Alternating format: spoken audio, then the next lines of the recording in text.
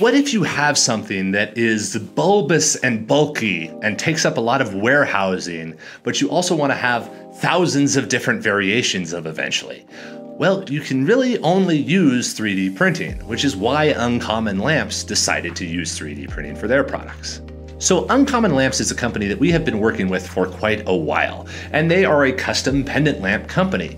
They end up licensing designs from different types of designers and then selling them through their website and their various other channels, including places like Etsy. They are able to create large variations of all types of beautiful lamps in order to match the aesthetic of almost anybody's home. But this is all enabled by 3D printing. If they were using traditional manufacturing, the only way they could possibly get this done would be to create hundreds of rotational molds that are probably held in some other country in order to support the creation of these lamps.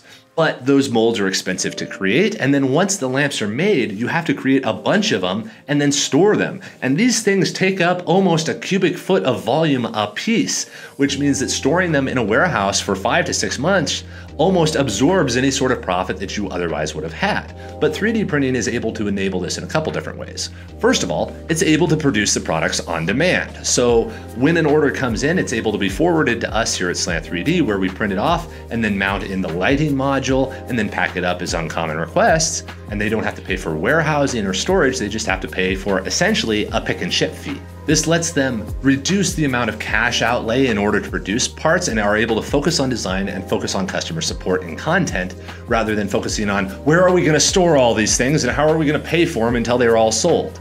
It also allows them to experiment because at any time they can introduce a new design and see if their customers like it. And if they do, then they can create more variations of that design. It's a really great application. And even more so than that, they're now able to create impossible designs. Before I had mentioned that the alternative was like rotational molding these things, but now they're able to create sort of intricate models and designs that would not be moldable in any other sort of format. So they're able to create something that is completely unique and differentiated from any low-cost competition that would ever come out onto the market. They're able to create something beautiful, something unique, and something valuable as their customers ask for it. And they're able to get past all of the logistical guff of traditional manufacturing, like storing the things and shipping them around. Shipping around a cubic foot of volume is also really expensive. But now they're able to make that all disappear because they use a warehouse where the shelves make the product. But it's a great market to be in too because they're focusing on the actual product itself. They're able to focus on making something that a customer wants rather than trying to sell a file or a machine to somebody so that somebody else can deal with the problem of making the thing. They're making the final finished products. And they're products that are quite successful.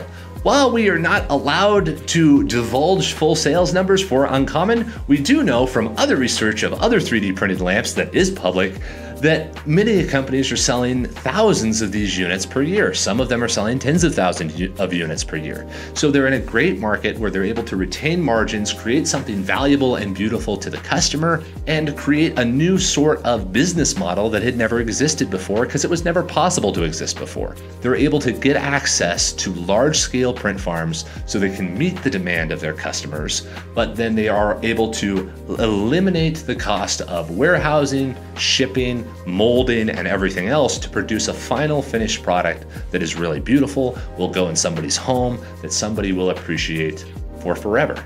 And that is what makes Uncommon special. They're creating products that stand alone and apart from what has ever been or ever could be made before.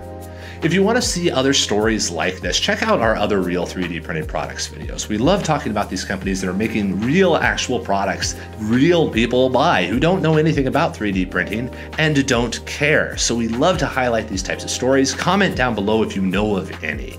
And of course, like and subscribe, and have a great day, everybody.